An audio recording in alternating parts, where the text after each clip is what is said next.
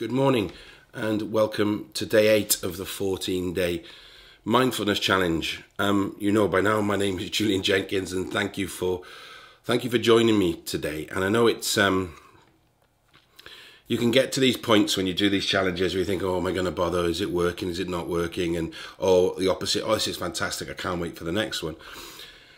But with mindfulness, what I want you to do is understand that there will be times when you're really excited about doing it. There'll be times you think, I can't do it. There'll be times within this where, you thought you were making big progress, and other days where you didn't feel as if you made as much progress. But you know what? That's what mindfulness is about. It's okay.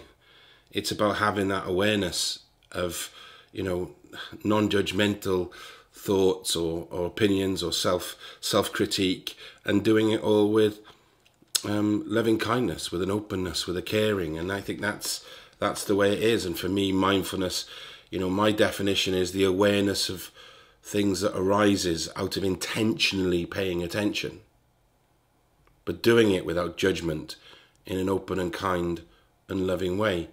And one of the things that I want to talk about today is compassion, okay? And before we do that, I'd just like to know how you're getting on. I know that, as I said earlier, you might have some good days and bad days, and other days, and there's times when you think you've cracked it, and there's times when you realise you haven't. So be interesting to put your comments to tell me how you're getting on. How are we getting on? You can tell by my voice that I'm a bit here. My wife seems to be getting better, so thank you for all of that. My daughter seems to be getting better, so thank you for all of that.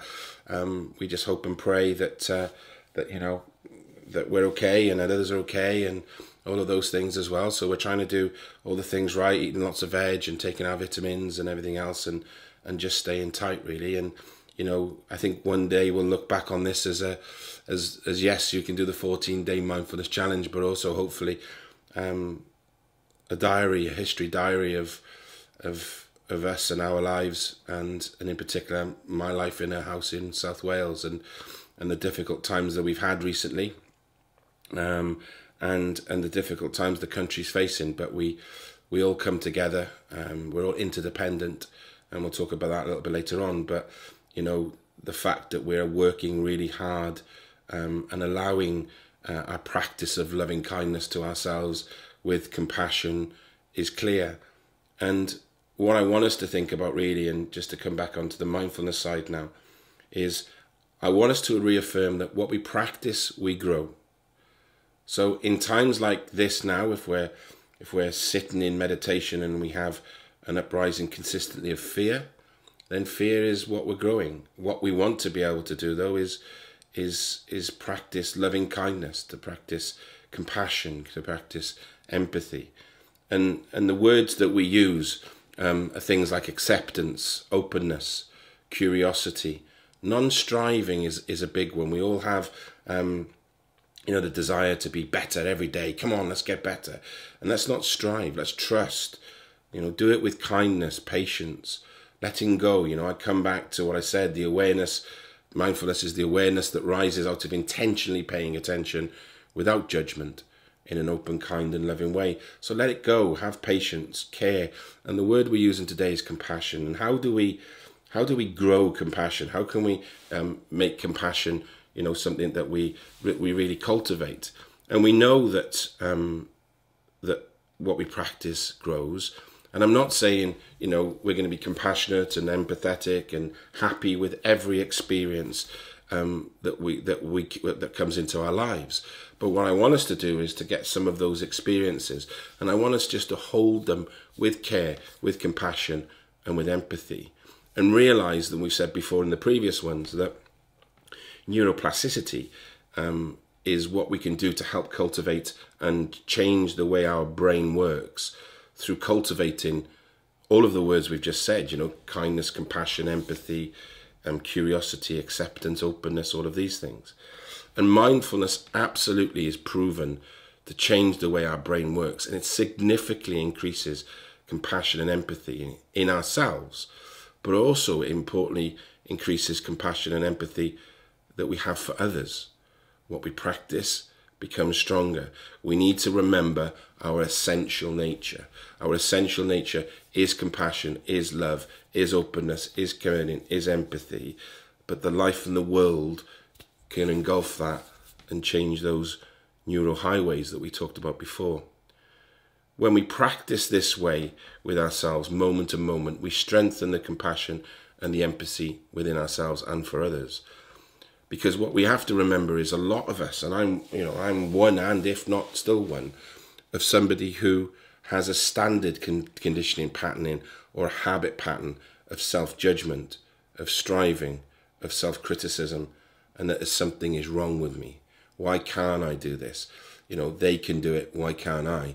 Oh, I wish I was them. I wish I was this. I wish I was that. And understand that, we are who we are. And that is important. And I want us to realize that success, my definition of success, is being the best person you can be. With clarity, purpose, and essential nature with values.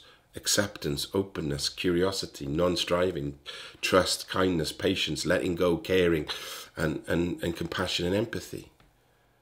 And if you think about the ways what mindfulness can do, so we've talked about it, and we've talked about the brain, we've talked about thinking, we've talked about problems, we've talked about emotions, we've talked about lots of things. But mindfulness has a few things that it can do for you. It can slow down our thoughts. And we live in this very hurried, stressed world that we lose our natural selves. We lose touch of ourselves. And importantly, when we do that, we drop our levels of love and compassion and striving. And mindfulness allows us to slow down so we can clearly and stay connected with our deep values. We can see our values and we can understand our true essence. And when we're hurried and scared or worried, our natural compassion doesn't come out. When we slow down and understand, our natural compassion actually rises. And I want us to understand as well that interdependence, mindfulness brings interdependence. We understand that we are all connected and we need to realize that we're all connected. And mindfulness helps us with that connection. And if you think about it, somebody says, and I quite like the saying, it says that, we're all cells in God's body, and we clearly are, we're not separate. And if we can get compassion rising in ourselves and rising in others, then that will have a knock-on effect, and compassion and empathy rises. If the coronavirus has shown us one thing, that we definitely are all connected. How can a virus that starts in Wuhan in China now be a pandemic around the world? Because at some point, everybody who has the virus has touched somebody who had the virus. That's what's happened here. We are all interdependent. We are all connected. This coronavirus absolutely shows that there is a one conscious mind, that we are intrinsically, as human beings and people on this planet, we are very much connected. And when we cultivate compassion, it helps us to truly understand our essential nature. We learn to welcome all of our experiences with compassion, even the ones in our past that are seemingly unforgivable. Everyone can learn, grow, and transform through cultivating loving kindness, through empathy, and through compassion. And when we're holding ourselves and our experiences with this compassion and empathy, we can really make a difference to our lives. We need to be present within our hearts for ourselves and for others. There's a great Jack Cornfield quote that is this: if you can sit quietly after difficult news, if a financial downturns and you remain perfectly calm, if you can see your neighbours travel to fantastic places without a twinge of jealousy, if you can happily eat whatever is on your plate, if you can sleep, if you can fall asleep after a day of running around without a drink or a pill, if you can always find contentment just where you are, then you're probably a dog. And I love it, it's quite funny. But it's true, but we hold ourselves in all of those unconditional habits and compassions. The reality is life. And if we can hold all of our experiences, good and bad, with compassion and empathy, and importantly, loving kindness, we all stand a chance of growing, transforming, and learning through our experiences. Today we're going to do a different meditation. It's going to be the mountain meditation. So what I'm going to do now is I'm going to just bring up some soft music in the background. I'm going to bring a nice mountain picture up. And what I'd like you to do now is just to sit with me with your eyes closed. Okay, so this mountain meditation is normally done in a sitting position, either on the floor or a chair. But if you want to lay down, you can. And it begins by, if we can sit down now and get into that position, and it begins by us sensing into the support you have from the chair or the cushion or the mattress where you're laying down, and paying attention to the actual sensations of contact, finding a position of stability and poise, upper body balance over your hips, and shoulders in a very comfortable but alert position. You can put your hands on your lap or your knees, and the arms can be hanging there now by their own weight, stable and relaxed. And actually, you're sensing your body, feeling your feet, your legs, your hips, your lower and upper body, arms, shoulders, neck and head. You're bringing awareness to your breath, the actual physical sensations, feeling each breath as it comes in and as it goes out. Letting the breath just be, just as it is, without trying to change or regulate it in any way. Allowing it to flow easily and naturally with its own rhythm and pace. Knowing that you're breathing perfectly well right now. Nothing for you to do whatsoever. Allowing the body to be still and sitting with a sense of dignity or laying, a sense of resolve, a sense of being complete, whole in this very moment, with your posture reflecting this sense of wholeness.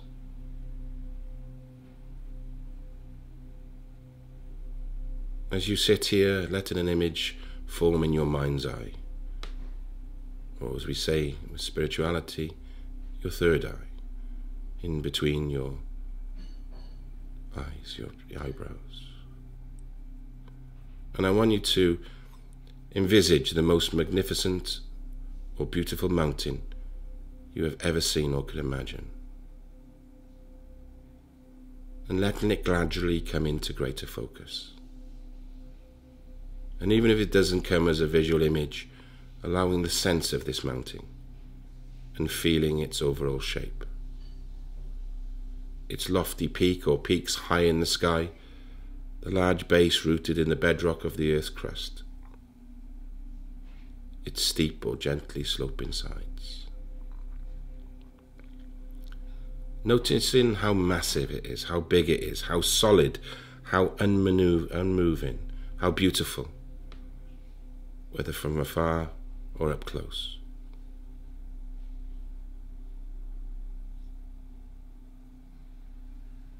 Perhaps your mountain has a snow blanketing on the top and trees reaching down to the base, or rugged granite sides.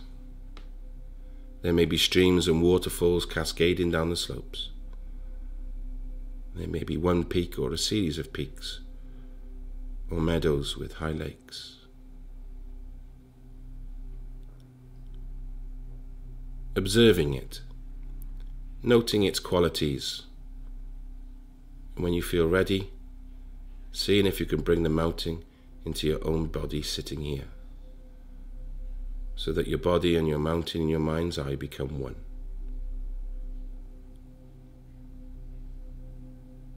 So that you can sit here together. You can share in the sheer size and the stillness and the majesty of the mountain. You become the mountain. Grounded in the sitting posture, your head becomes the lofty peak, supported by the rest of your body, and affording a beautiful panoramic view. Your shoulders and arms, the sides of the mountain, your buttocks and legs, the solid base, rooted to your cushion of your chair or your mattress. Experiencing your body a sense of upliftment from the deep within your pelvis and spine. With each breath, as you continue sitting, becoming a little more a breathing mountain, alive and vital, yet unwavering in inner stillness. Completely what you are, beyond words and thought. A centered, grounded, and moving presence. As you sit here, becoming aware of the fact that the sun travels across the sky, the light and the shadows and colours are changing virtually moment by moment in the mountain stillness. And the surface teems with life and activity. Streams, melting snow, waterfall, plants and wildlife. As the mountain sits, seeing and feeling how night follows day and day follows night. The bright warming sun followed by the cool night skies studded with stars, and the gradual dawning of a new day. Through it all, the mountain just sits, experiencing change in each moment. It constantly changing, yet always just being self. It remains still as the seasons flow into one another, and the weather changes moment by moment and day by day. Calmness abiding all change. In the summer there is no snow on the mountain except perhaps for the very peaks or in the crags shielded from the direct sunlight. In the autumn the mountain may wear a coat of brilliant fire colours. In the winter a blanket of snow and ice. In any season it may find itself at times shrouded in clouds or fog, or pelted by freezing rain. People may come to see the mountain and comment how beautiful it is.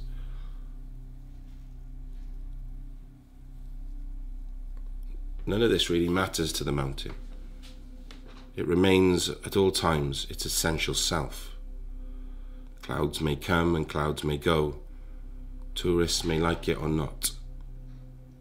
The mountain's magnificence and beauty are not changed one bit by whether people see it or not, seen or unseen, in sun or clouds, broiling or frigid, day or night. It just sits, being itself. At times visited by violent storms, buffeted by snow and rain, and winds of unthinkable magnitude. Through it all, the mountain sits. Spring comes, trees leaf out, flowers bloom in the high meadows and slopes, bird sings in the trees once again. Streams overflow with the waters of the melting snow.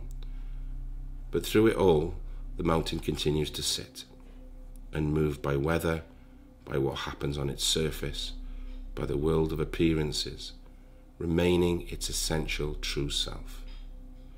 Through the seasons, the changing weather, the activity ebbing and flowing on its surface. In the same way as we sit in meditations, we can learn to experience the mountain.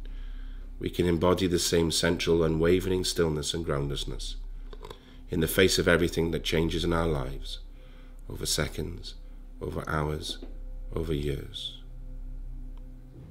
In our lives and in our meditation practice, we can experience constantly changing nature of mind and body in the outer world.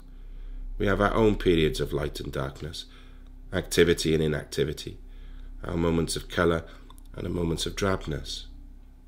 It's true that we experience storms of varying intensity and violence in the outer world, and in our own minds and bodies, buffeted by high winds, by cold and rain. We endure periods of darkness and pain, as well as moments of joy and upliftment. Even our appearance consistently changes, experience a weather in and of its own. But by becoming the mountain in our meditation practice, we can link up with its strength and stability, and adopt this for our very own. We can use its energies to support our energy, to encounter each moment with mindfulness, with compassion, with empathy and clarity. It may help us to see our thoughts and feelings, our preoccupations, our emotional storms and crises, even the things that happen to us at very much like the weather or the mountain. We tend to take it personally, but its strongest characteristic is impersonal. The weather of our own lives is not ignored or denied.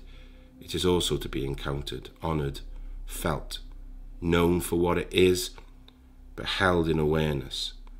And in holding in its way, we come to a deeper silence and stillness with wisdom. We hold it and our experiences with compassion, with empathy, and with loving kindness. Mountains have this to teach us more, and we just need to let it in. So if you find you resonate in some way with the strength and stability of the mountain in your sitting, it may be helpful to use it from time to time in your meditation practice, to remind you of what it means to sit mindfully, with resolve, with wakefulness, in true stillness.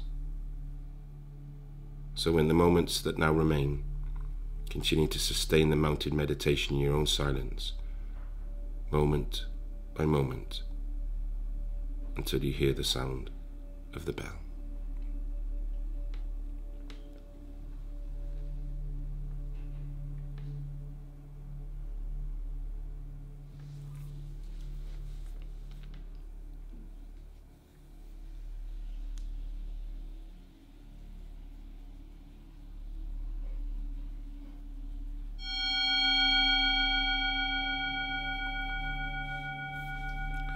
So I hope you enjoyed that.